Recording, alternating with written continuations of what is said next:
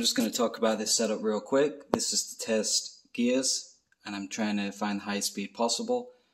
So I have 8400 here, theoretical 250,000. I'm looking for the best material, gear profile, and lubricating medium. This test is basically just making sure that my plastic cover fits properly, which it actually doesn't. These gears are actually flush with the cover, and the fluid creates some friction. So I've shaved a little bit off, and just for this test, we're just going to see how high we can go before they break. And then on the next few tests, I'm going to revise these gears. And I'm currently just using water because it's easy to clean up. But I will be testing all different things like oils and that kind of thing. So here it is.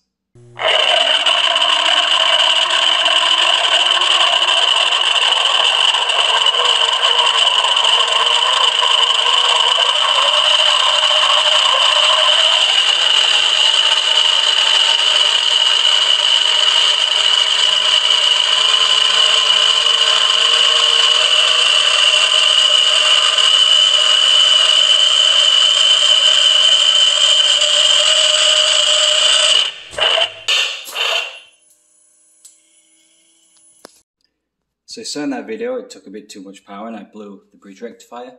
So I've doubled two up. I keep meaning to pick a bigger one up, but I keep forgetting. But it's made me realise that I shouldn't be on the limit of this whole setup because I really don't want to damage the variac. So ultimately I'm just going to reduce the width of the gears, reduce the contact area. We're testing between gears, not how big the gears can go. So I want to make sure that whatever oil I use and gears, the setup's not going to be overloaded. So I'm just going to blow these rectifiers anyway because I don't really need them, and I'm just going to run this test again and see what speed we can get.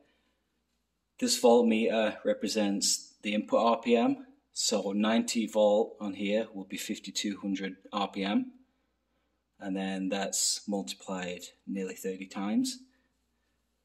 The gears look really good still, but they take quite a lot of torque to spin, and that's just because I've got a lot of water in there. So here we go again.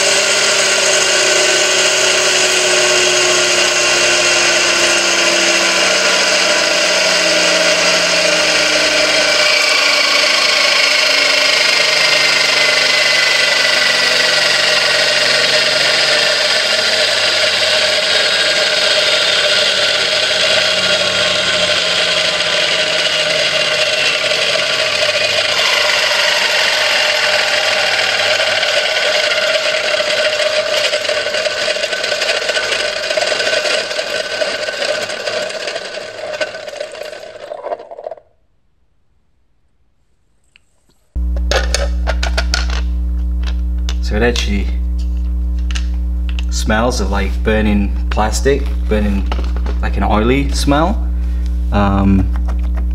So these 3 gears still spinning. You can see there's a tooth missing there. There's quite a few teeth missing on these. So I'm going to pull the gears off, just see what they look like.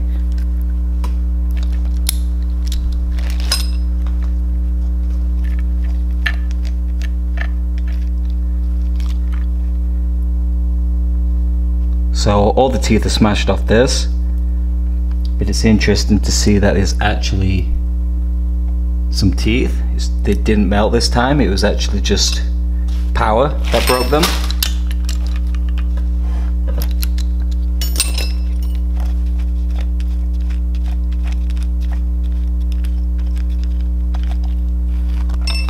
And this has got quite a few teeth missing, and all the teeth missing on there. So these 3 were still spinning till the very end. Not many issues.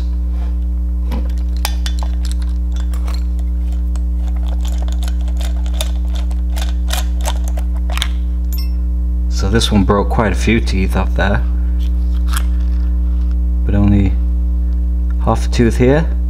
And I actually cut like 2.5 mil off this with a hacksaw, and then laid this one down about 1 millimeter because there was fluid between these and the case. That was causing a lot of friction. But these gears are actually breaking instead of melting, which is kind of what I'm looking for. Of course, water's not the best. It cools them, but it doesn't really have any lubricating properties. And this gear's only got 1 tooth missing.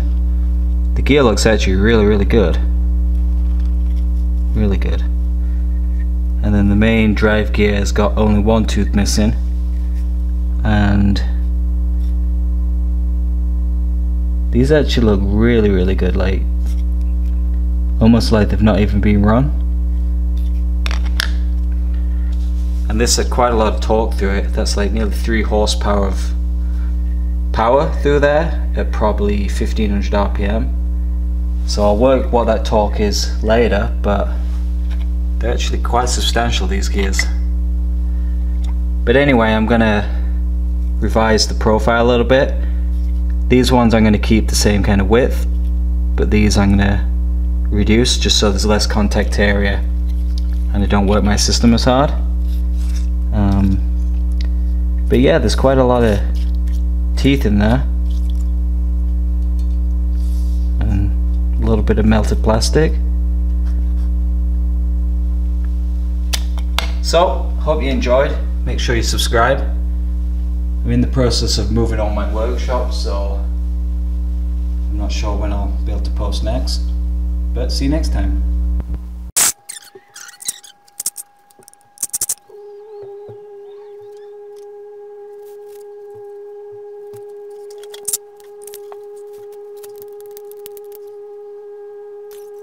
You